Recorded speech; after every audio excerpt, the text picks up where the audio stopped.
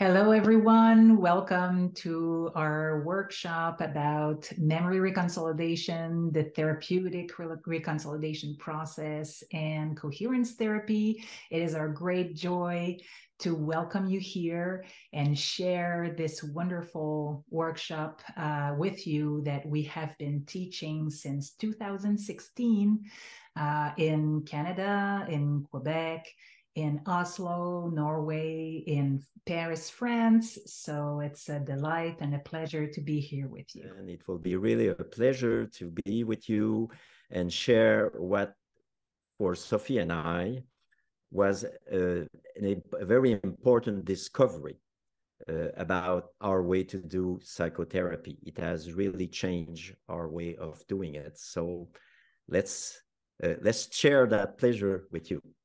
When you are learning that set of skills, natural progression, and we followed that natural progression in the workshop. That's why it's built that way.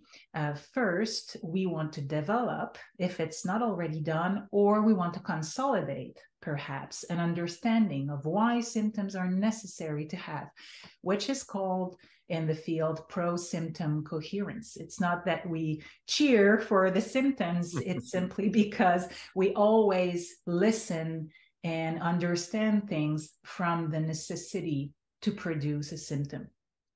And so after that, we will be a little bit more geeky and a little bit more technical, and we will look in details at the TRP steps.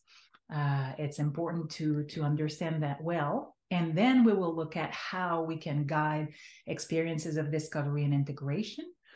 About 50% of transformations are spontaneous, which includes symptoms of resistance that we will look at the end of the workshop. And with a little help from the therapist, sometimes not even, the schema will transform, because the rest of the TRP steps will simply unravel on their own. But 50% of the time, it won't be the case. And of course, then we have to step in and we have to do more intervention in order to facilitate the rest of the process. Because as a clinician, it's so extraordinary to see that it is possible to modify those emotional learning that have been there for many years. Like very often, it's not rare that these learning have been there since childhood. And then to see these emotional learning, this schema change completely, so that the person feels and sees the life differently, or a certain aspect of their life differently.